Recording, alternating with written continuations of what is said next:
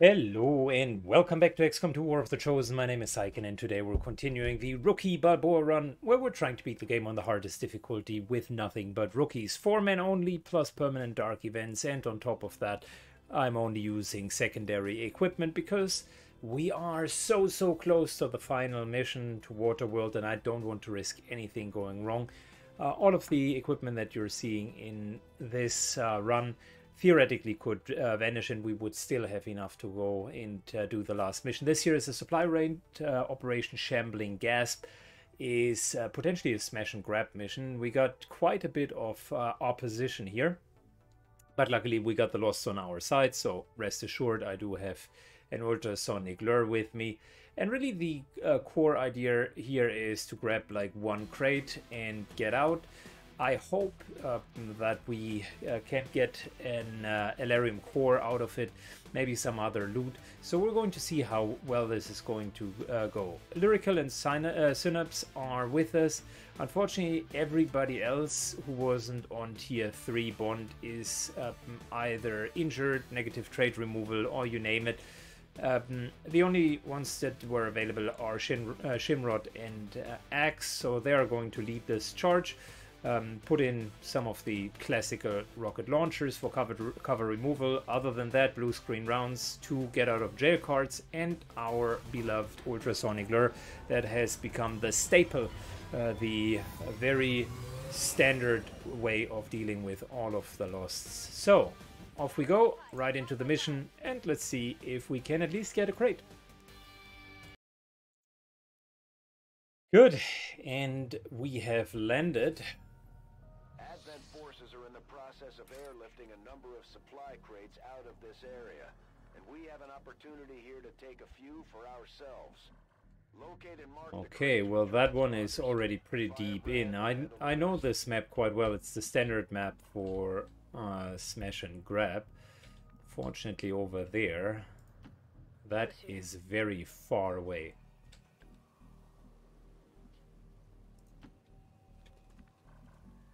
And there might even be a chance that the Chosen will show up, just to make our life a little bit more miserable. I'm all over it. What I'm trying to do is we're getting as close as possible to the actual crate. Of course, taking the sweet high ground. And as part of the whole setup, maybe we'll be able to kind of eliminate a few enemies down there.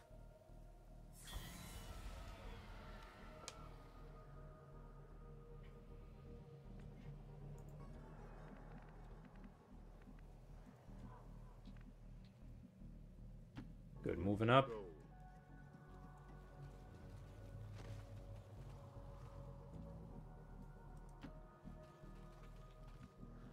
And as we're moving up, I think everybody else can also move up.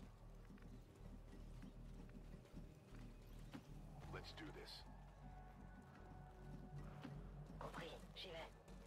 Good, this is going to be tricky, because the moment that we're going to scout something down here, all hell might break loose. On the other hand, we got a crate right over there, so that's good.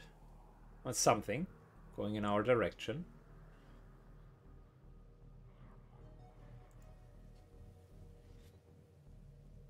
In a perfect world, we would find ourselves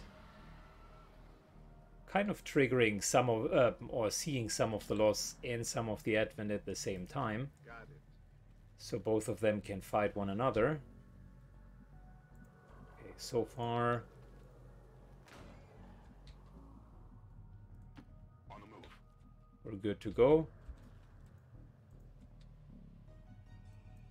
On my way.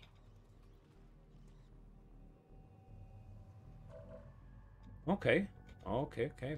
Very nice. Je bouge.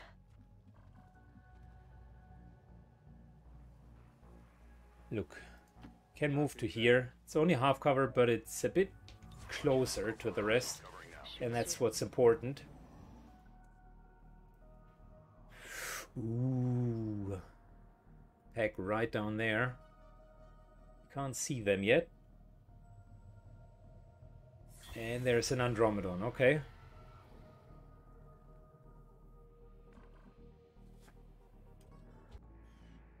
Okay, so that setup is suboptimal to begin with. The moment that we're getting out of the window, all hell will break loose. So what I would recommend is, since it's not a timed mission, we're just going to Overwatch, see if any of these guys are moving.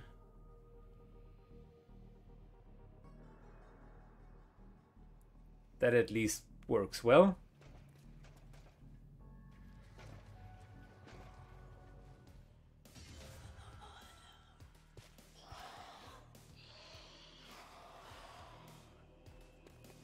Alright, now the Andromedon and the Mutant have detected the loss and are starting to just take cover.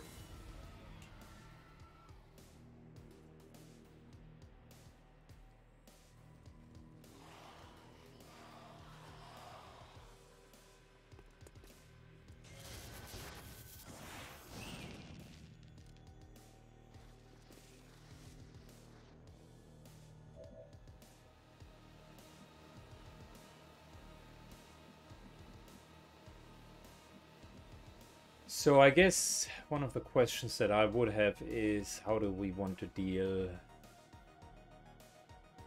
with the mutants?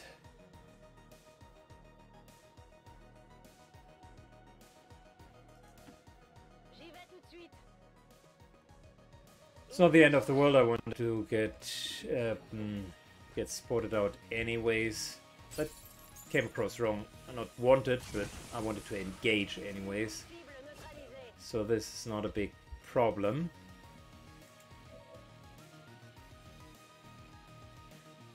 The mutants themselves, though, are a bigger concern.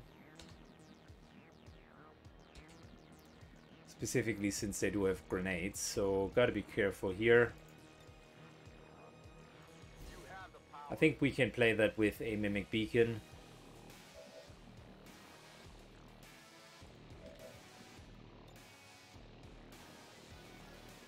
And let's get a few more helping hands, shall we? Very well.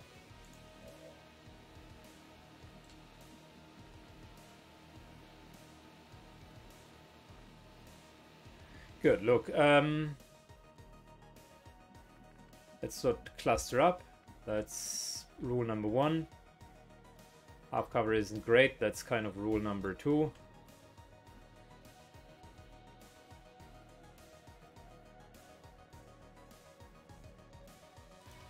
Hitting there now.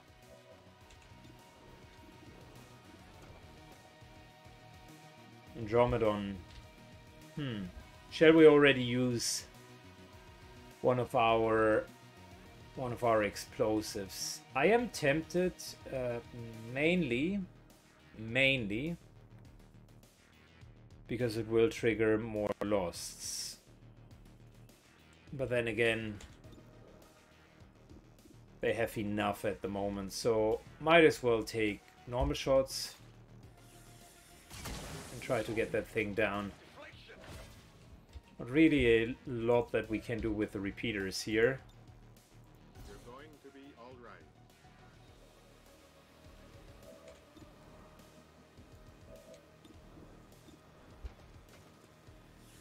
Keep them coming. These are some nice crits. I like what I'm seeing. This might as well be a kill.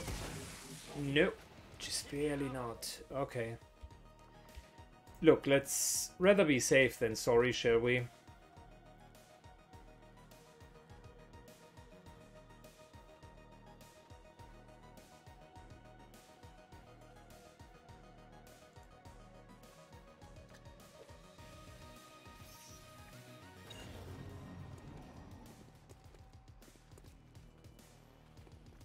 Yeah, we're having some melee attacks, that's fine.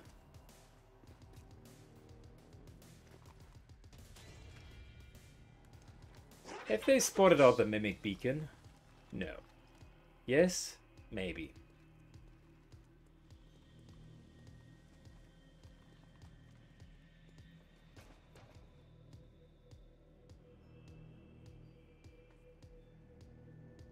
Okay.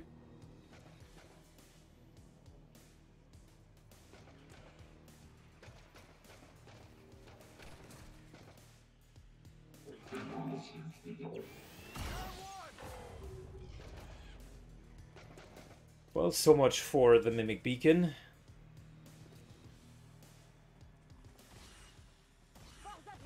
Oh, okay, well, I think we need another Mimic Beacon next turn.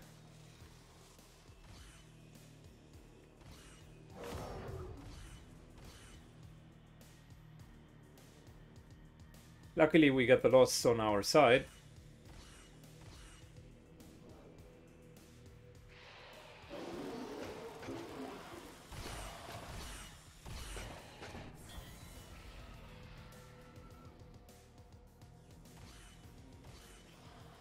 Yeah, okay, fantastic. Now they're evening out the playing field a little bit.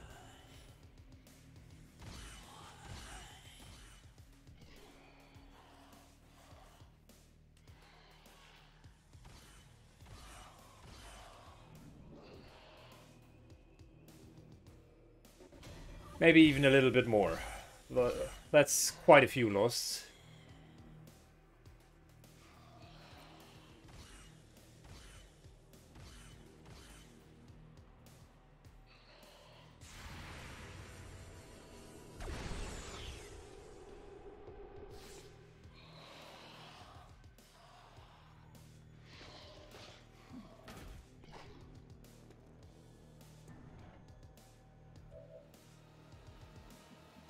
Good, we got another Mimic Beacon.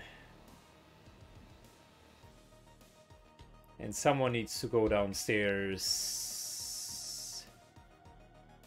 That's not a nice job to do, but someone has to do it.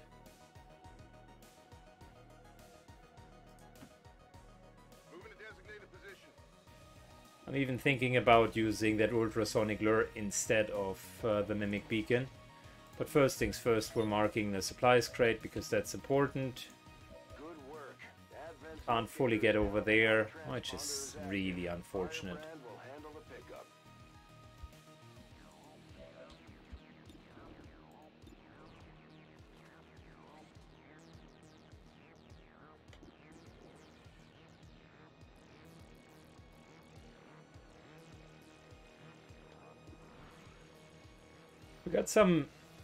We got some really good shots if we're taking the high ground here.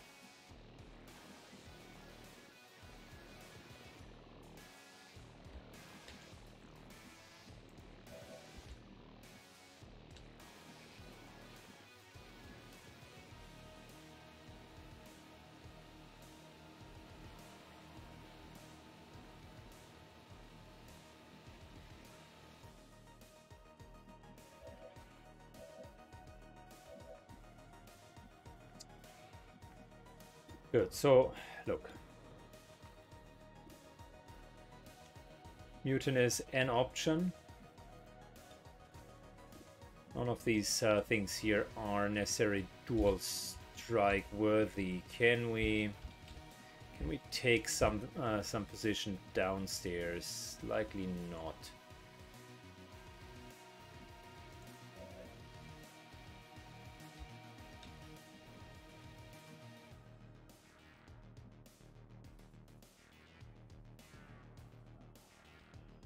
Asking myself, what's the best position here? Kind of risk versus reward.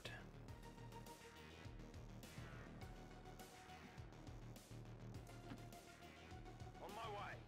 High risk position, but also a lot of reward if it's done right. No really good dual strike, but that's fine.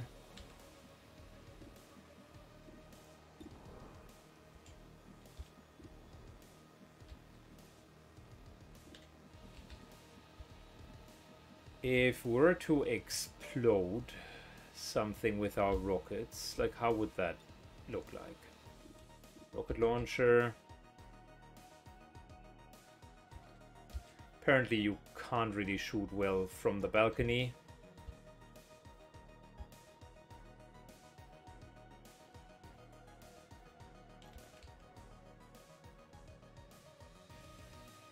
We could take that away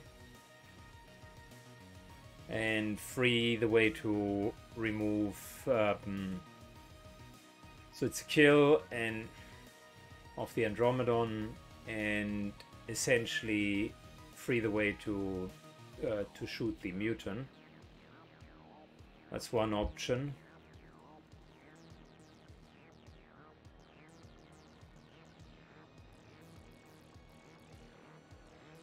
Can't really shoot there. This here would be this here would also be a great option, but unfortunately none of that works.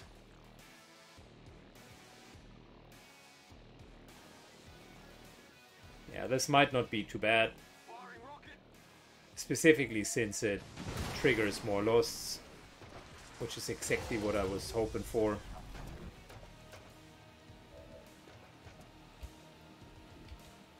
But I decided against a Mimic Beacon.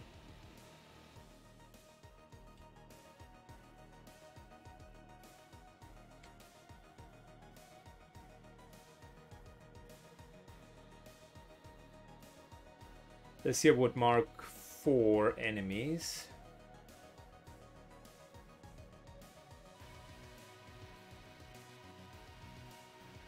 And I think that's the right call.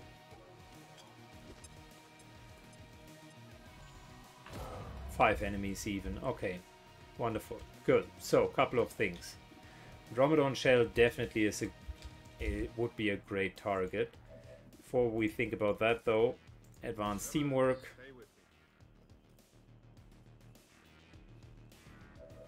And let's get the necessary targets out of the way. Which is that mutant here. X-ray neutralized. Very good.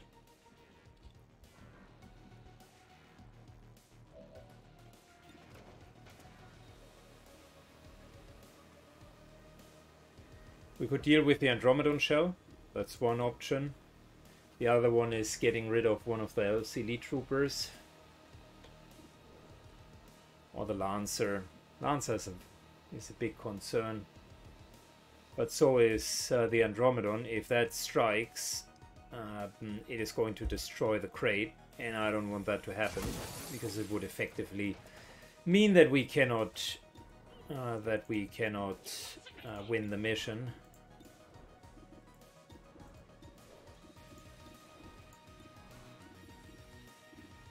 Well, fantastic. Can't really hit anyone here. 60% on that Codex. I would like to take that chance. Okay, that just made the situation so much worse. Forgot about the stock.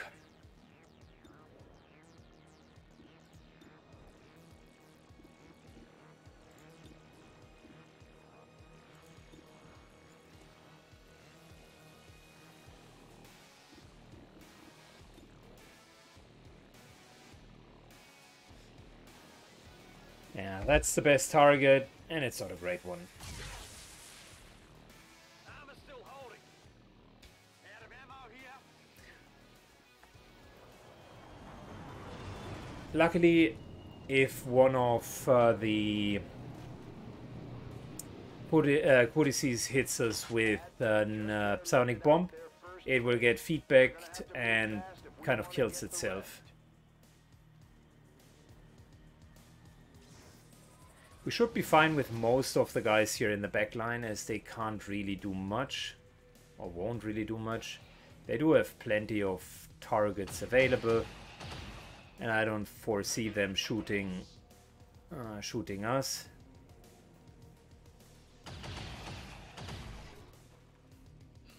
The Stun Lancer, on the other hand, is a bit of a different beast.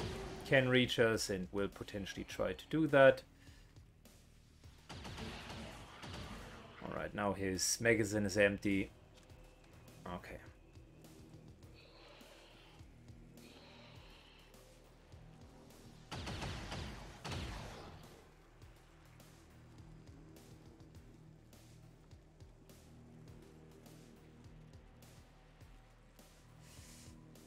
So far, so good.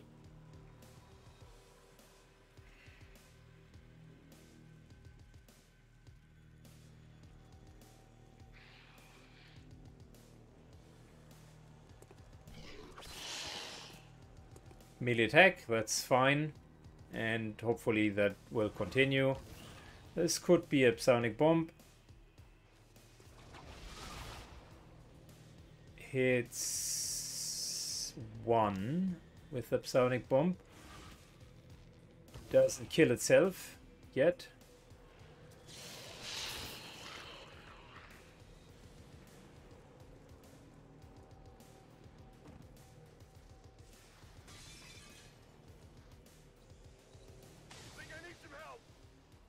Interesting.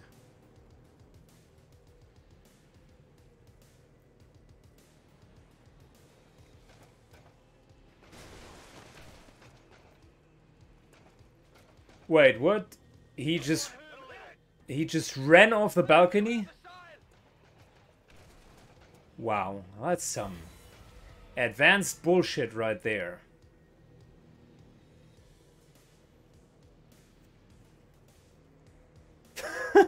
He just ran off the balcony. Like, what the heck?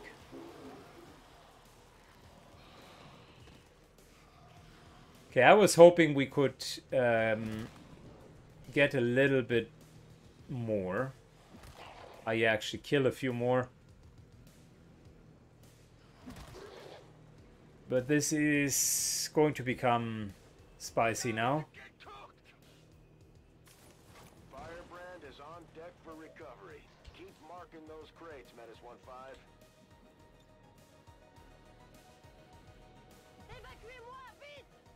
So what we're going to do is, it's a bit the poor man's exit here.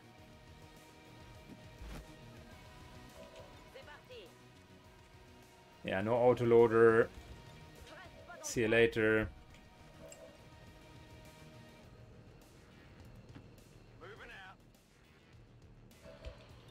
Again, no autoloader.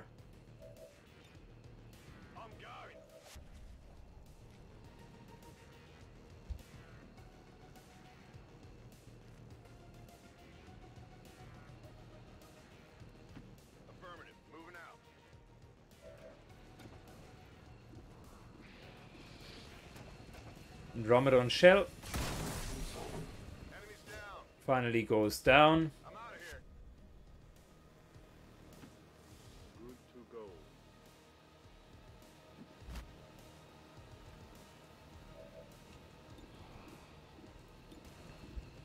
And that stupid stun lancer also goes down. Yeah, not the best mission.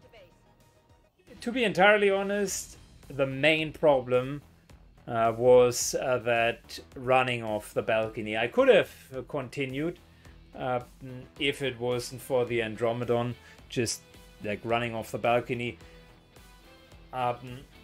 In my planning, it would have been better to just completely eliminate the Andromedon shell, start with that effectively, completely get rid of it,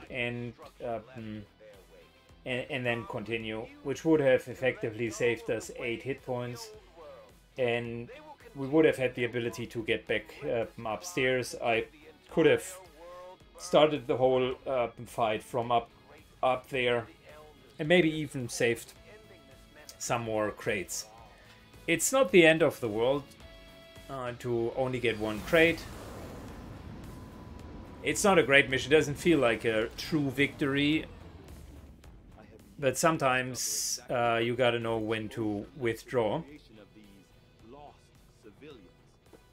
And yeah, we only got supplies, alloys and delirium, but unfortunately not what I was hoping for.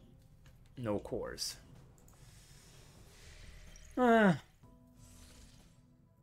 Lamentable.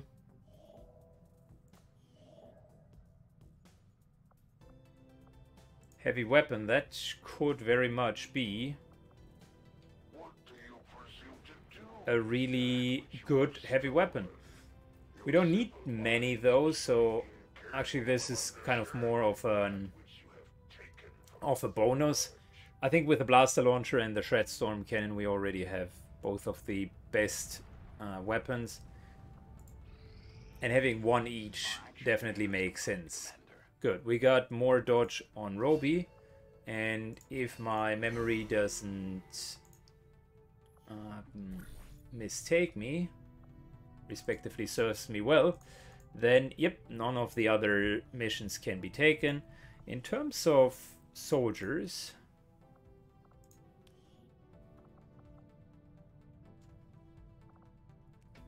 Roby got 40 dodge now, which is fantastic. Also got gifted combat intelligence. Just imagine if that would be a real soldier. That would be great. No, but with these two together, we're looking at 80 dodge, which is quasi 100 dodge. So not too shabby. I like it. Be a tank in the last mission. Great, more explosives is exactly what we needed. Commander, that UFO contact has us locked in. We have to take evasive maneuvers. No. No. Setting course. Come on, Sector no. 4, Chile. Oh wow. Fantastic evasive maneuvers, Bradford. I guess the UFO comes from the left and will just shoot us down like it always does. In between, we're getting some more dark events. Yep. Oh, complete shocker. We're going down, Commander. UFO contact has disabled our systems. Brace yourselves. Well, let me figure that out real quick. Okay, so we got Roby Diva, Sane, Sonar, Aaron, and Tarangs. Got the prime gear from everyone. And the idea would be to just charge in and essentially get this one over with as soon as possible. Potentially a Serpent Armor will make that even faster. So we could grapple in, move, then jump, shoot that whole beacon, and sort of use the Mimic Beacon to distract. That will be the approximate strategy. The actual strategy we're going to see about it. Well, and this brings us to the end of today's episode. Thank you for watching, guys. I appreciate your viewership, and as always, a full campaign needs to include everything. Shutdown, and another shutdown. So we're seeing every type of mission. The only thing that we haven't seen so far is a landed UFO. And yeah, it is what it is. I was hoping to avoid the hunting UFO, but the game just didn't want that to happen. So here we go, yet another defense.